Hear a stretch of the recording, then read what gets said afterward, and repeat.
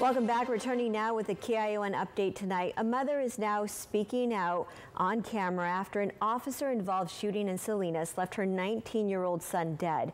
Salinas police arrived at the home of Gerardo Martinez on Friday night after a neighbor was complaining that Martinez was drunk and pointing what appeared to be a BB gun at that neighbor. The teen also shot by police after he's seen on video pointing what may have been a weapon here at a responding officer. KION's Jonathan Sarabia spoke with the family today and tells us how they're demanding justice.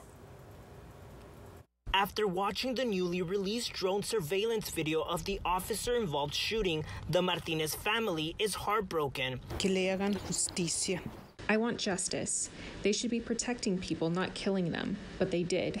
Despite commands in Spanish, according to the DA's office, Gerardo Martinez did not follow officers' orders to come out with his hands up. Martinez is from Oaxaca, Mexico, and spoke Zapoteco, an indigenous dialect. Surveillance video shows Martinez come in and out of the home's side door several times. Then Martinez gets what appears to be a small handgun from the kitchen table. Ese no es arma de verdad. It wasn't a real gun.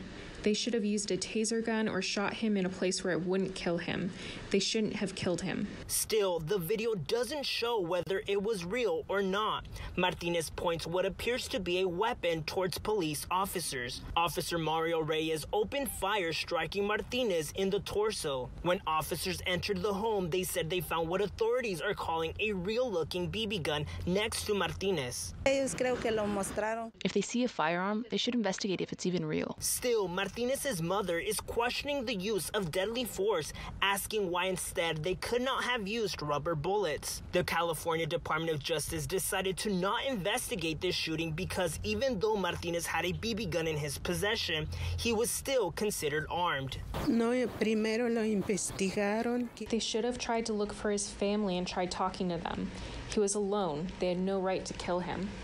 Veronica, the Salinas Police Department says Officer Reyes has been working there for 14 years and is currently under paid administrative leave.